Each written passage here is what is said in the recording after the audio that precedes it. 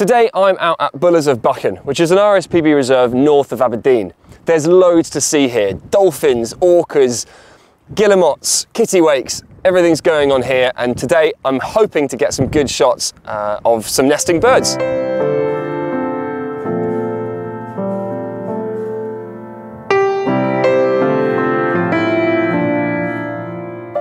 So the UK has got two species of guillemots. It's called the black guillemot and the common guillemot.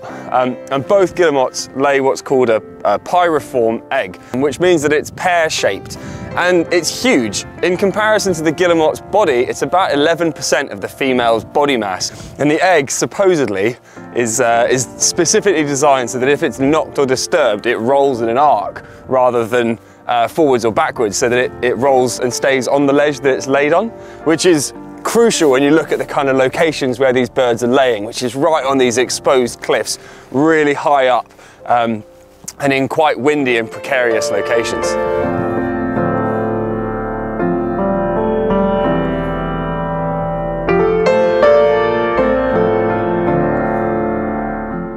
So even after the egg hatches, the chick of the guillemot still has a really rough time of it.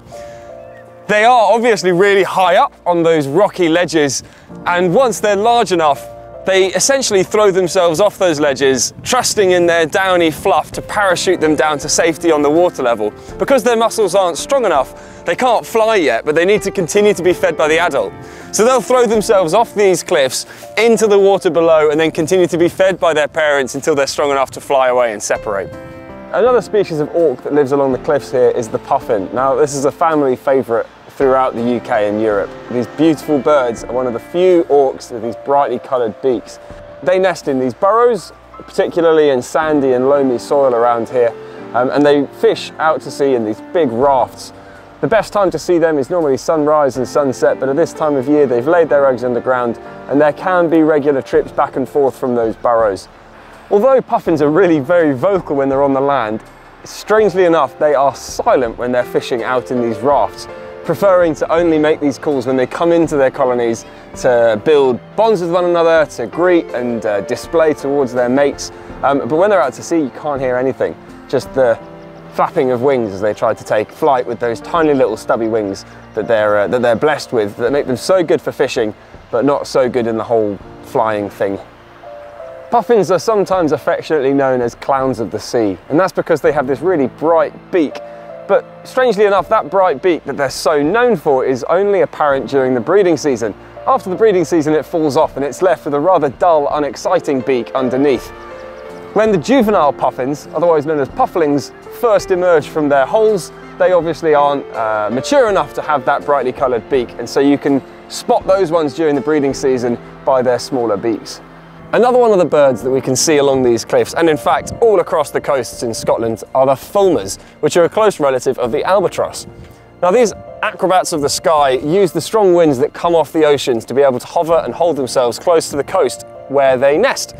The fulmars are actually part of a seabird group called the tube noses, and they use this tubular structure on the top of their beaks to be able to siphon off the salt in salt water so that they can drink seawater, which is pretty impressive. I've been to a number of RSPB reserves, and I think this might be my favourite. I just think it's fantastic. There are literally thousands and thousands of nesting birds around here, and just off behind me I've just seen about 6 or so dolphins breaching. There was a couple earlier on that had spotted orca working their way south past this location. It's just fantastic. You might be able to make out one of my favourite birds that lives along these cliffs, and that's the razorbill. In my opinion, these are one of the most beautiful birds you can see along here.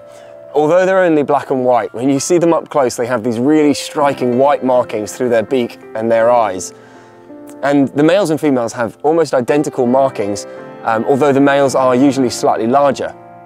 And every year they come onto the cliffs, they select a mate, and then they'll lay one single egg on an exposed ledge after about 3 to 5 years.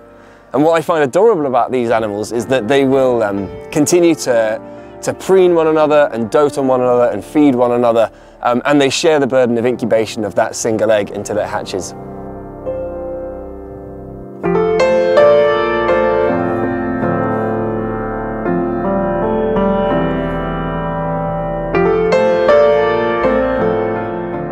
today, which is a lovely day in May, I have been blown away by the sheer volume of wildlife that we've seen here. Everything from fulmars to porpoises and dolphins. There is just so much to see, and it's so quiet. So if you're ever in the area, I would thoroughly recommend you go and have a look at Bullers of Buchan. And if you aren't, and it's too far to come all the way out to Scotland, which is fair enough, take a look at my shots, take a look at my videos, and join me again for another video sometime in the future.